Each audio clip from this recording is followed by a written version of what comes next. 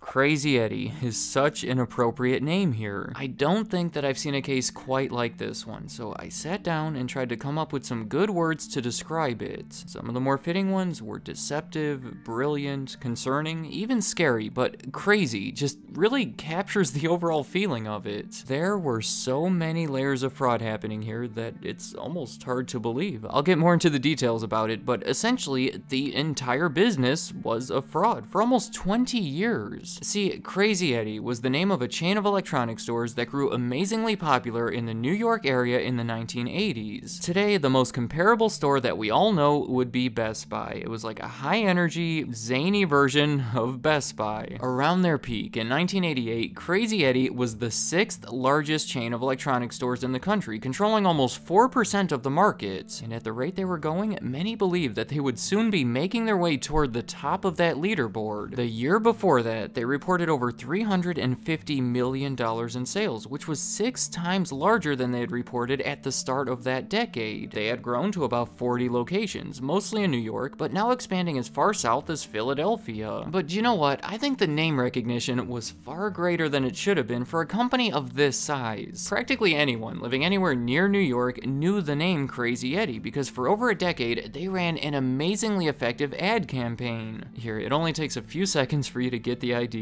Even an audio-video component system. Get it all on sale now during Crazy Eddie's greatest TV and video sale ever. Yeah, that's the thing. Crazy Eddie was so crazy that his prices were insane. I almost hate to say it, but I've spent way too much time looking back at these, and from everything I've seen anyway, they're all very similar. They're all loud and gimmicky and low budget, but somehow strangely compelling. By the end, they had produced over 7,000 of these ads, aired on both television and on radio, so that would account for their incredible name recognition at the time. I would bet that most people watching this have seen something in pop culture that was at least influenced by one of these commercials. It just seems to come up every now and then. For example, the first one that comes to my mind would be Malfunctioning Eddie from Futurama, a character obviously based on it. Now, I want to make this clear because it's easy to make the mistake. The person you see in the commercials is not Crazy Eddie himself. That was a local DJ named Jerry Carroll that was hired to be in those commercials, uninvolved with the fraud and the rest of the company. This right here is Crazy Eddie. His actual name is Eddie Antar, and the company was run by the Antar family. It was started by Eddie, his father, and a cousin in 1969 as one small electronics store in Brooklyn named Sights and Sounds. Over the next few years, they changed the name and the ownership structure a bit, but most of the higher-up positions were always filled by members of the family, meaning that they were the ones committing the crimes, essentially from the beginning. All of this sounds so bad, but there were 2 distinct eras of fraud occurring, one throughout the 1970s and one throughout the 1980s. Oddly enough, the two were practically opposite, so let me start with the 1970s. During that time, Crazy Eddie was a small private company with 1 location to start the decade and only 7 by the end of it. Given those circumstances, their main motivation for the fraud was simply to evade taxes. The Antar family wanted to keep the money that they earned rather than giving it to the government, and since a business is taxed on their profits, their real goal here was to illegally make their profits appear to be lower than they actually were. And their primary method of doing that is pretty basic. It's called skimming. Remember, this was the 1970s, so many of their customers were paying with cash, and at the end of the day, they should be depositing that cash into the bank, adding it to their accounting records, and then at the end of the year, use all of that to determine their taxable income. Well, it turns out, if you just take that cash and spend it, or store it in your mattress at home, it never gets recorded, and you're never asked to pay taxes on it. Which is very illegal because the law says that anyone who gets paid in cash legally has to report it and pay taxes on that money. Over at Crazy Eddie, it got to a point where they were taking millions of dollars from those cash sales and hiding it all over their houses, like Walter White, and they even opened multiple bank accounts in foreign countries. It was later found that one of these accounts in Israel had over $6 million in it. They would use some of that money to pay their employees and just keep everything off the books to make it appear that they were smaller than they actually were and therefore therefore would be asked to pay lower taxes. An effect of this is since they were saving money on taxes, they now had extra money that allowed them to sell their electronics at lower prices, like they said in their commercials. We are not undersold, we will not be undersold, we cannot be undersold, and we mean it! They had this price match guarantee where they would match the price of any competitor and even refund your money if you found the item cheaper somewhere else within the next 30 days. They were gaining an unfair advantage, considering that they were evading taxes that all of their competitors were forced to pay. And there was more happening at the time, involving insurance and warranties. They were finding shady suppliers to avoid fair trade laws that were still in place, allowing them to illegally lower their prices, but skimming was the biggest way that they were fraudulently making money. But as I said, in the 1980s, all of it changed when they decided that instead of scamming the government, it would be more profitable to scam investors. See, they were looking to become a public company, which did happen in 1984. For them, that meant selling partial ownership of Crazy Eddie to whoever wanted to buy it on the stock market, while Eddie and the rest of the Antar family would retain ownership of more than half of it. The plan here was to do whatever they could to artificially make that stock price go up, which would increase the value of the shares that they owned, and then they would sell those shares at that inflated value. Which is exactly what happened. Within 2 years of their IPO, Crazy Eddie shares were trading at a 10 times higher value. Along the way, the family sold most of their shares at those inflated values, pocketing almost $100 million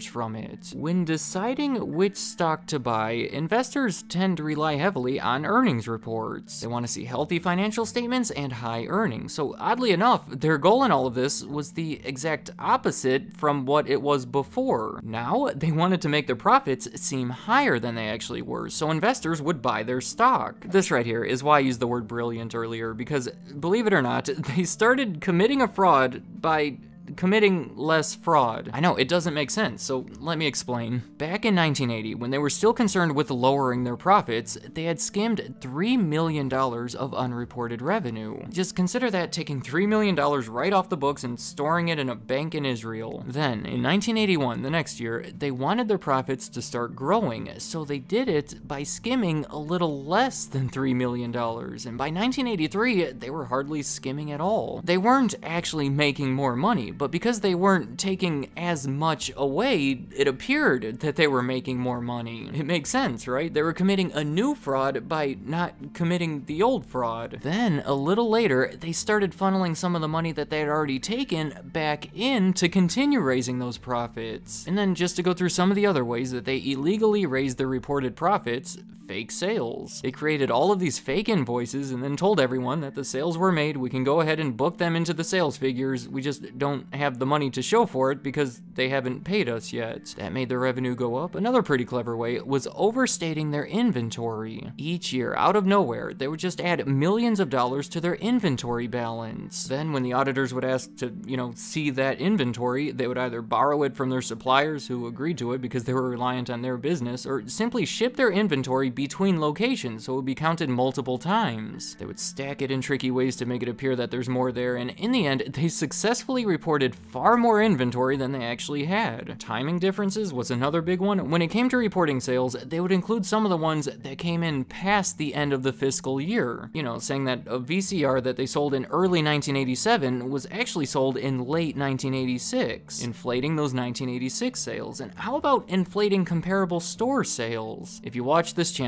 you have seen me talk about comparable store sales, comparing the sales of each store to the year before. I talk about it because it's a good measure of success and commonly factors into an investor's decision of whether or not they want to buy a company's stock. In this case, they had a strong relationship with the makers of the electronics, so they were able to make extra money by buying them at low discounted prices and selling them to other retailers, effectively acting as a wholesaler. But then they would take those sales and report them as retail sales at their store locations. They were intentionally being misclassified to inflate their same-store sales figure. Now, at this point, it's safe to say that the financial statements put out by Crazy Eddie were not even close to representing the actual business. Investors were out there looking at these statements, trusting them to be accurate, and buying their stock based on it. So a big question here would be, what about the auditors that reviewed all these statements and said that they looked accurate? Why didn't they catch any of this? And for that, I would look toward Eddie's cousin, Sam Antar, chief financial financial officer of Crazy Eddie and pretty much the mastermind behind all of this fraud. Some of these statements sound so bad, but the company literally sent him to college and paid for his tuition so he can go there and learn how to commit a more complex fraud. Upon graduation, he passed the CPA exam, a very difficult test, and started working at the auditing firm that audited Crazy Eddie's at the time. Obviously, that's a massive conflict of interest, so Crazy Eddie's then started paying him off the books so the firm wouldn't learn about it. During his time there, Sam learned all about how the audits are conducted. He learned effective ways to commit the fraud and then how to go about tricking the auditors. In 1984, when the company went public, Sam quit that firm and went back to Crazy Eddie's as the CFO, where he would work to commit and cover up the fraud. He says that he would intentionally distract the auditors to waste their time and force them to rush through parts of the audit. They would hire the auditors for consulting work as well. The added business would potentially give them reason to look the other way. Their own employees were instructed to lie about the inventory counts and even manually obtain the auditor's work papers and change some of the numbers on them. Sam Antart is a smart person, and from my point of view, is the main reason that they were able to pull this off for as long as they did. Well, in the late 1980s, everything started to go bad at Crazy Eddie's. Prices of electronics were rising, the competition was more intense right when they were in the middle of an overly aggressive expansion plan. That combination helped cause the stock price to go down. The shareholders were then able to successfully take over the company, and as the new owners with access to everything, it obviously didn't take long for them to figure out what was happening, and they went bankrupt soon after. From there, Sam was very cooperative. He came out about everything, pled guilty, testified against Eddie, and only received minor penalties. And you turned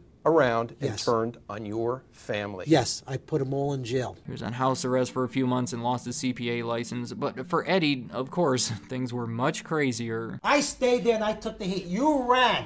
You ran like a coward. He fled to Israel for a couple of years, where he was then captured and extradited to the United States. At the end of his trial, he was sentenced to 12.5 years in prison. Then, the judge was found to be biased during the trial, so the conviction was overturned. But instead of a retrial, he took the opportunity to plead guilty in exchange for an 8-year prison sentence. He then spent some more time in prison before being released in 1999. And as if all of that wasn't crazy enough, maybe the boldest part of any of this is in 2001, he attempted to bring the business back with similar advertising, but this time as an internet company without any physical locations.